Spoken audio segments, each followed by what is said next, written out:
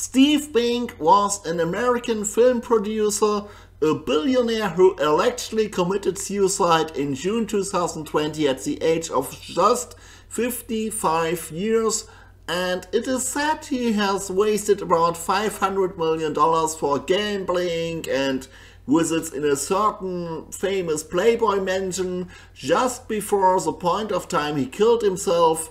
But truth is, Steve Bink was a fake identity played by Prince Edward of Wessex.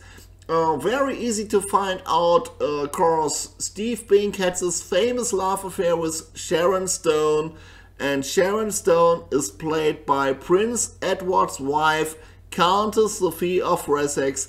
I already exposed this schemer in my Basic Instinct video.